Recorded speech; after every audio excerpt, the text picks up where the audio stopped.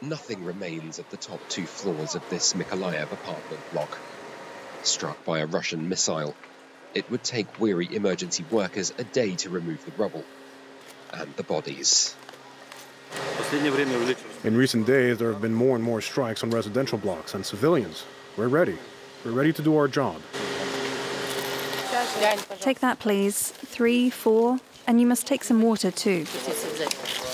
Volunteers hand out food and water to anyone in need.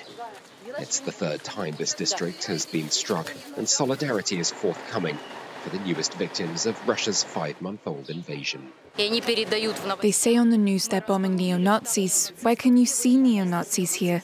There are just peaceful people here, elderly people who've stayed behind.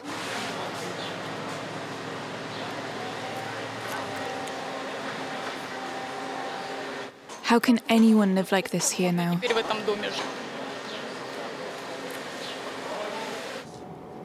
To the southwest, the situation is even worse. Caught in the fighting, small villages like Pribuzhye have seen most of their residents flee regular bombardments. Before the war, the population was probably around 1,350 people. But now, there are fewer than 2% left, about 30 people. The scariest thing over the past couple of days have been the silent moments. This week, they've been bombing us constantly. The area's other residents, the Ukrainian army, are all that stands between the Russians and Mykolaiv. They've mined the territory and are using every weapon they can pull out of storage to hold fast. This Maxim dates from 1944, and it shows. Watch out! Go the other way around.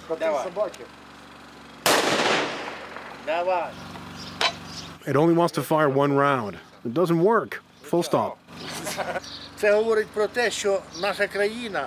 Our country is already using all the resources it has, all its strength.